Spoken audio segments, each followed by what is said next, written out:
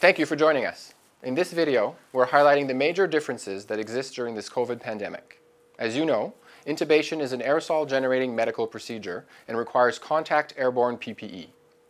Take some time to familiarize yourself with proper contact airborne donning and doffing techniques. We're distributing this video widely, understanding that the healthcare workers responsible for intubation are the most affected by this. This is to familiarize all healthcare workers with the modifications in a COVID intubation. In preparation for the intubation of the COVID-positive patient, it is important to identify that the goal is to limit the number of healthcare workers exposed during aerosol-generating medical procedures and to preserve PPE.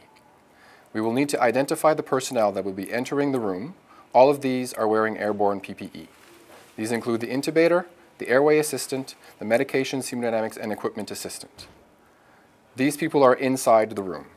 Outside of the room, there will be a runner in droplet PPE, also another runner, and a PPE monitor.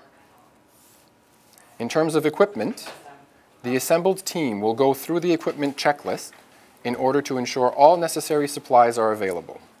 This is done in an attempt to minimize opening of the door once the procedure has begun.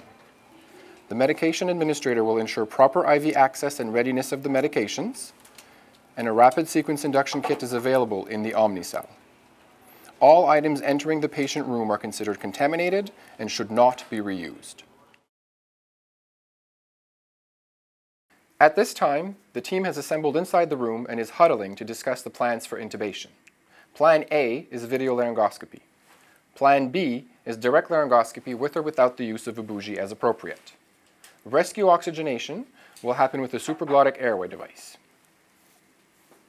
In this scenario, after adequate two-handed bag valve mouth pre-oxygenation, the team is planning to intubate.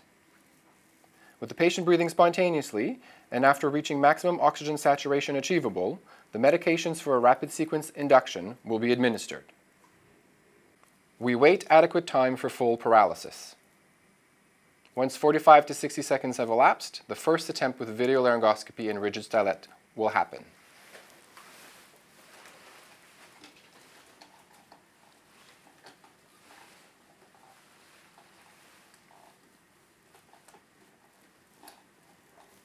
Early endotracheal tube cuff inflation, and attachment of the viral filter. In this scenario, you will notice that we did not auscultate, and we're placing the patient on the ventilator with lung protective ventilation. At this time, all contaminated items need to be disposed of appropriately, including putting all reusable items in a biohazard bag. The glide scope will need to be wiped down, and the team will then perform doffing safely and a debrief. In the event that the ventilator is not readily available, we will confirm endotracheal tube placement with calorimetric end-tidal CO2. This will be attached and then the patient bagged.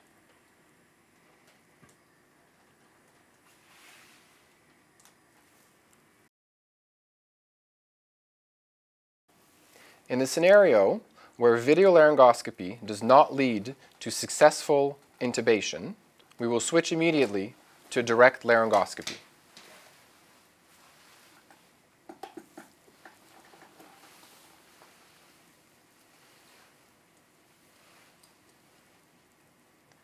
If direct laryngoscopy is not successful, the patient will likely have desatted. It is important to resist the urge to bag mass ventilate for your own safety. You will insert a laryngeal mask airway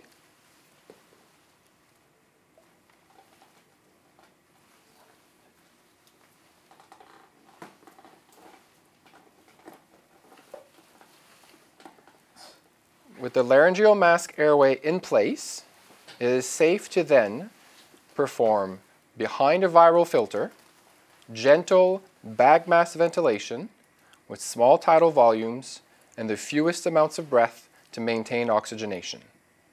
At this point, you should call for additional assistance.